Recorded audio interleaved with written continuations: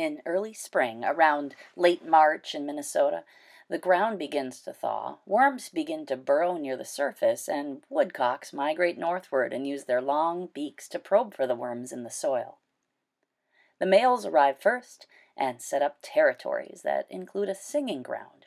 If you visit a place like this at just the right time during dusk or dawn, you can witness one of the more entertaining birding experiences around. The sky dance of the so-called Timberdoodle, the spring mating ritual of the American Woodcock.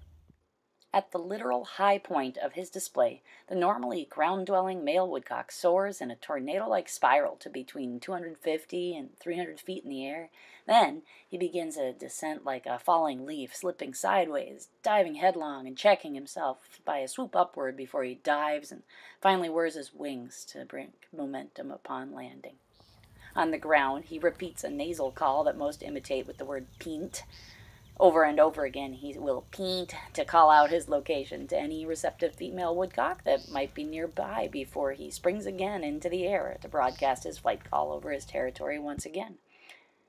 Catching a glimpse of the bird at any other time is tricky. They're very well camouflaged in the brush where they hunt worms. They can be tricky to spot even during the spring display since it takes place entirely after sunset or just before dawn. What you can count on is hearing the woodcock and some fun in trying to creep close enough to see him before it gets too dark. You just need patience and sharp ears and a few tips. To succeed, you need the right place, a good day, appropriate gear, and the right timing.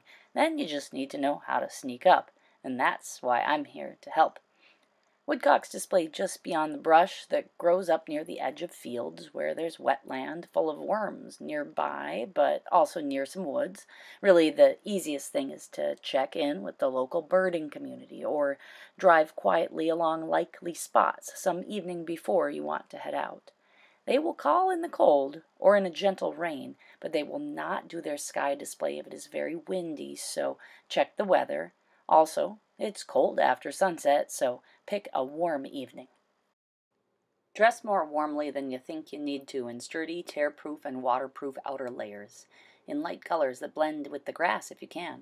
Boots and gloves are a must, and a scarf or hat can always be tucked into a pocket. But don't wear a hat with a brim or ear flaps like the black one here that block your view of the sky and your hearing. A flashlight covered with red cellophane to protect your night vision is a safety precaution, and so is bug spray and a post-experience tick check. Some folks ask about binoculars. If you're really lucky, you might have an unobstructed view of the bird on the ground before it's too dark.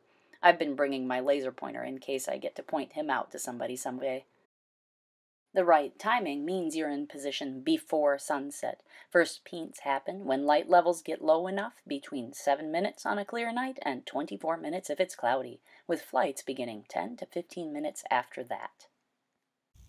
Sit against a tree for support. Enjoy the evening sounds of trumpeter swans in the distance, or maybe sandhill cranes. Sit and wait. Just when you think you've waited too long, he flies in. If you're really lucky, you might see him silently glide by. And then comes a first peent.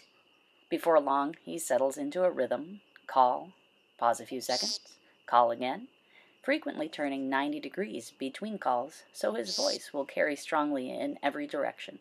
If you'd like to see a great live video of this, pause me here and go visit YouTube at the URL noted below. He might call like this 60 or 100 times after he arrives, and the wait can seem like forever. Settle in patiently and listen for what comes next, because that's when things get exciting, and then the show is on for the next half hour. You've probably heard the sound of a duck's wings whistling through the air. A woodcock's wings do the same thing when he flies, but it's a bit quieter and uniquely musical. That's because the first 3 primary feathers on his wings are a different shape from the rest, so when he takes off, they make this crazy twittering noise. You'll notice a pause in the rhythm of the male bird's peents, and then you'll hear that noise. That's when he's taken off on that spiraling trip 200 to 300 feet into the air. He swoops around and around, higher and higher, and you really can't see him because he disappears against the sky. About 20 seconds in, his twittering gets even more rapid, and he begins to call before he begins his descent.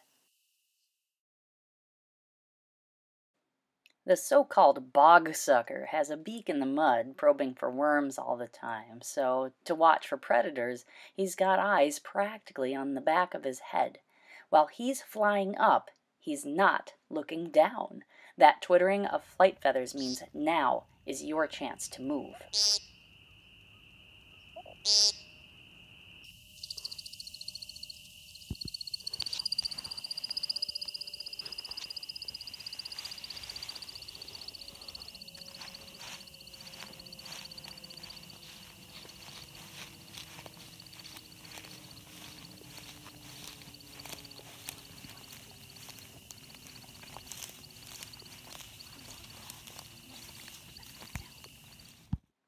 At the top of his spiral flight, you'll hear his voice start to join with the twitter of his wings, and then you'll hear him chirping as he begins the rapid zigzag descent. There are about 10 seconds of silence. Then he lands and begins to call, turn, and call again.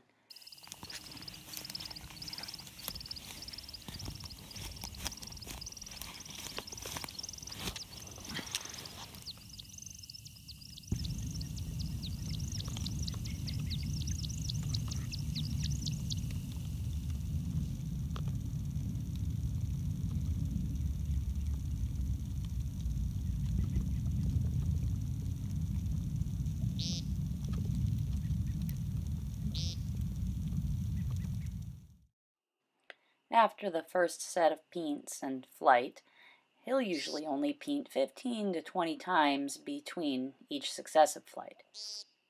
After a set of peints stops and the wing twittering signals that he's up again, count in your head. He's only in the air about 50 seconds, but you already lost a few. Get up and get moving closer to the spot from where you think he was calling for about 20 seconds. Then look for somewhere to get low. Be still. Signal to anyone else with you, and then be as silent, quiet as you can.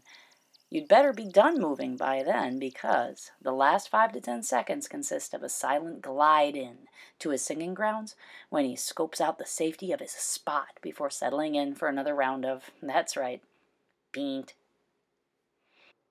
Sometimes, when he comes down after a flight, he lands right in the same spot. And a lot of times with a big group, you spook him a little, and he comes down somewhere surprising, sometimes right next to someone who never expected it, and that's part of the fun of the chase. Sometimes he lands so close you can hear the intake of air, a tuckoo or hiccup before each peint. Listen after he glides in.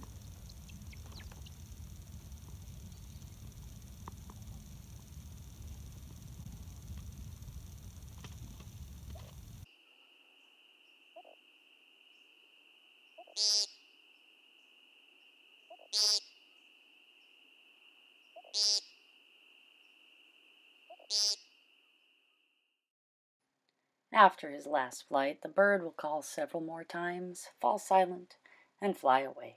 That's your time to enjoy what's left of the sunset and revel in the sounds of the night as you walk back to your car.